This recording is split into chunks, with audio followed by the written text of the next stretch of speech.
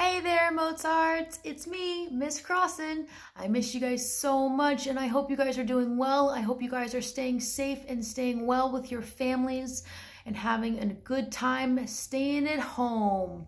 All right, so today we are going to be talking about something really exciting. We're going to be talking about the notes that go with the song See A Little Panda and how they work on our staff. Right, remember, do you remember how these 5 lines go? Remember this guy? Very good. So we're going to be talking about this and how it all works together so that while you're playing your violin, it's going to make tons of sense on how all of the notes work in music and in See A Little Panda.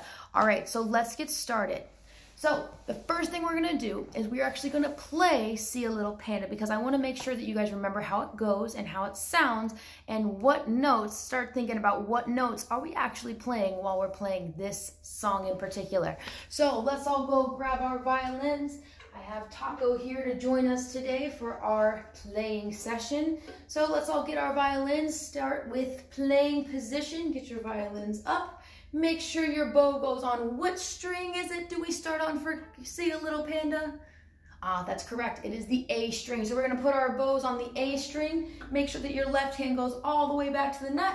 And we are going to play through See a Little Panda 1 time. So 1 time all the way up and 1 time all the way down. And then we are going to stop and we're going to talk about how the notes that we played on our violin work on those lines back there. All right, are you ready? Here we go, Mozart. 1, 2, ready, and play.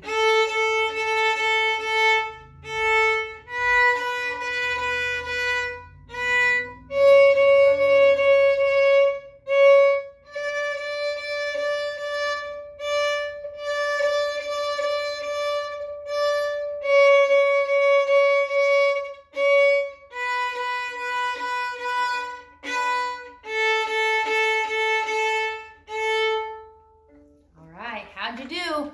I bet it sounded awesome. Very good. All right, go ahead and put your violin down. Now we're going to start thinking about how those notes that we just played on your violin work with these lines and spaces and these notes that work on our musical staff up here. All right, so before we begin, I would like to review and remind you guys of the musical notes in the scale. So do you guys remember the musical notes that go in the scale and that go in our alphabet? And more specifically, what note do we start with? Do you remember? Very good. It is the note C, or remember the note Do. So our C note starts at the top because remember we have our music as a circle because it all comes back. So we start with our C note, then we go to D, E, F, G, and then after G, remember we do not have an H note, but we go to the note A. Very good, correct.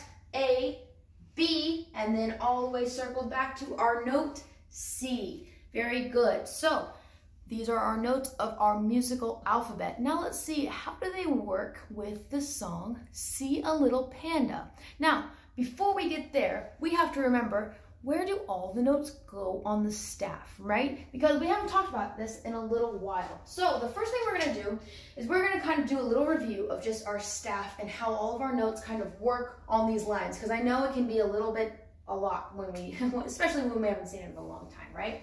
So first things first, do you guys remember what this guy is called?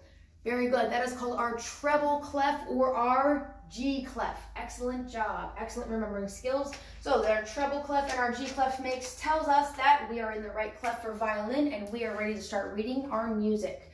Okay, so when we have our notes, we have 2 different kinds of notes. We have our line notes and we have our space notes, right? So the first one we're going to start with and we're going to start reviewing is our space notes because that one's a little bit easier to remember, right? Okay, so when we start with our space notes, remember they go in between the lines and they fit in the spaces in between the lines of the staff, right? Okay, and we have 1, 2, 3, and 4 line notes, okay? So let's start from our bottom. I'm going to make our little note heads so we can see where our notes are going to go. All right, we're going to stop for the very bottom. And remember, I gave you guys some helpful tip on some way to remember how to say and how to remember our space notes. What is that? Very good, it's face. It's smart, it rhymes with space, so we have our face notes. So we start with our letter F down here at the bottom.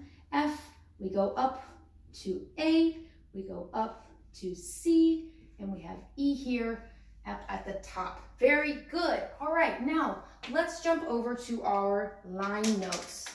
Our line notes are a little bit harder to understand or a little bit harder to remember just because it's kind of a funny phrase, but you guys did a really good job, I remember, of coming up with some creative ways of remembering them.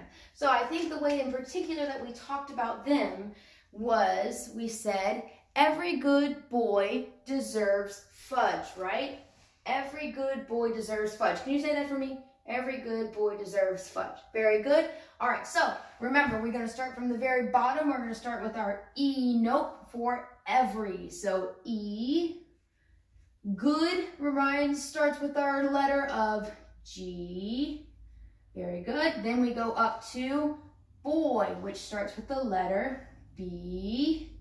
Then go up to deserves, which is going to be the letter D. And then we end up with our final note at the very top, which is our letter for fudge, also known as the note F. Every good boy deserves fudge. Every good boy does fine. All different kinds of really fun little things you can say for that one. All right, so now specifically what we're going to talk about are how these notes right here fit in the notes for the song See a Little Panda.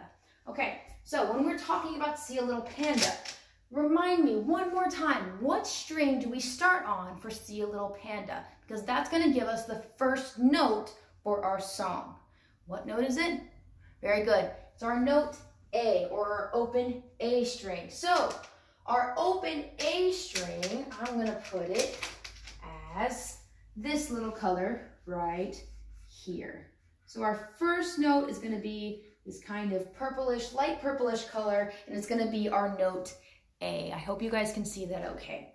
All right, now our next note that we're going to go for, and let's first talk about, when we start with talking about See a Little Panda notes, I want to talk about the direction of the way the music goes. So I'm actually going to sit down really quick and we're going to talk about how our finger pattern works on our violin and then how that works up there. It's going to make a little bit more sense. All right, so when we play See a Little Panda, we start with our A string, right?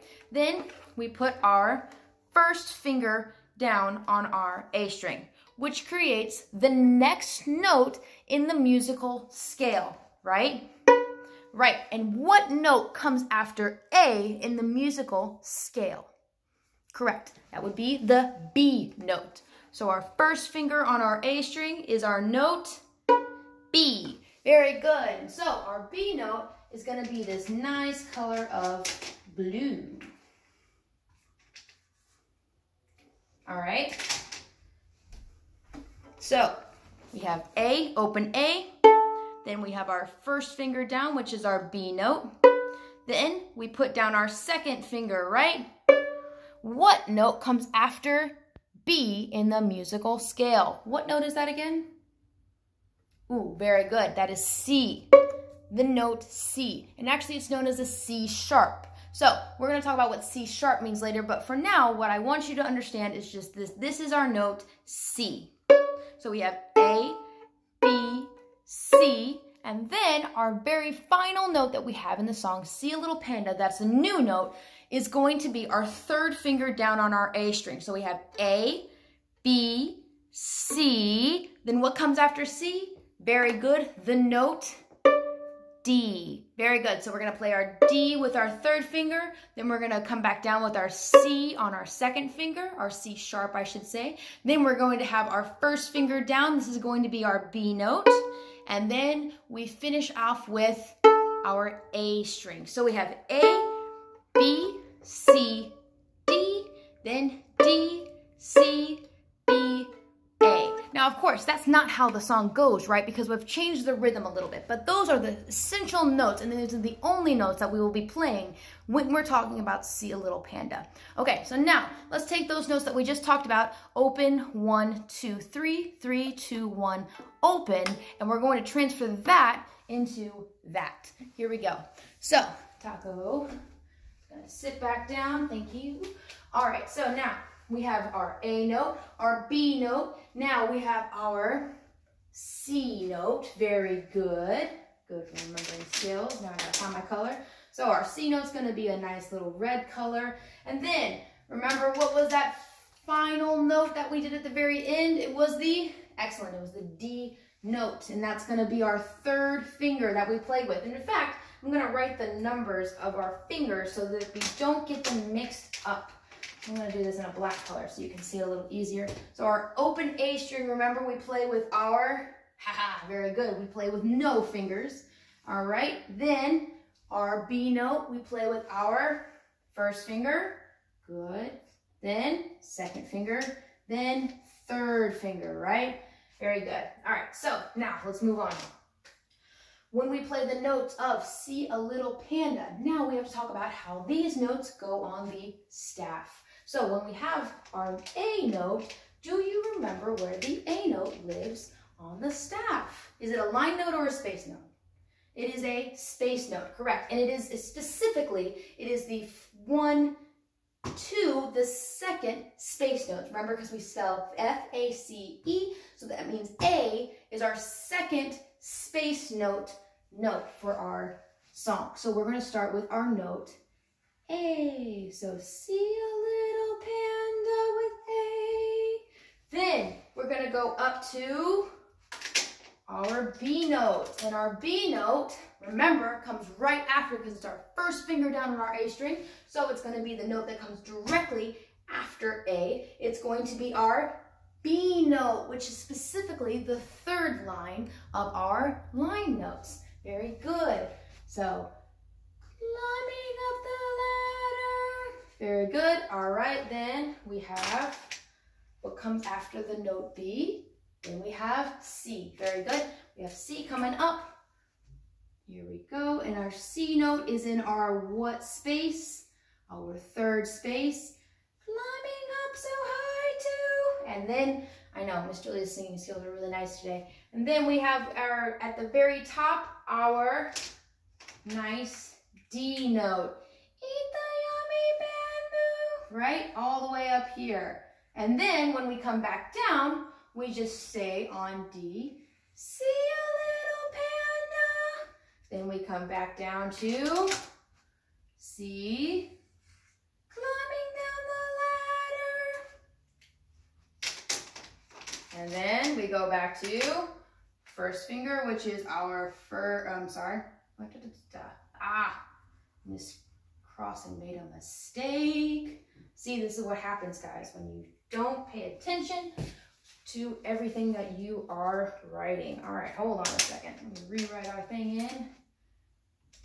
Okay, so start with our D note, then our C note, and specifically, my biggest mistake that I made in that was I was not specific enough about what space do we stay in for our C note. Remember, it is our third space. So remember, we want to make sure that goes in our third space, and then we won't make those silly mistakes like Miss Crossan, and we don't put it on our lines. All right, very good, and good for you, those who called me out on it before I even noticed it.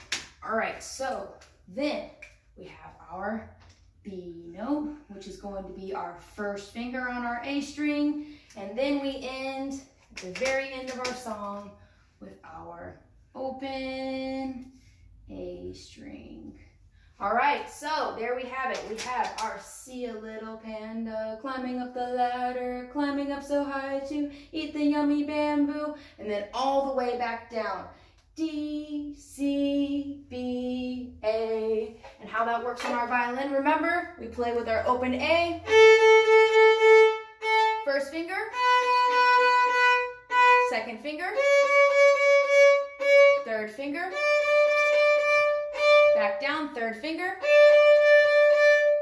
second finger, first finger, and back back to our open A.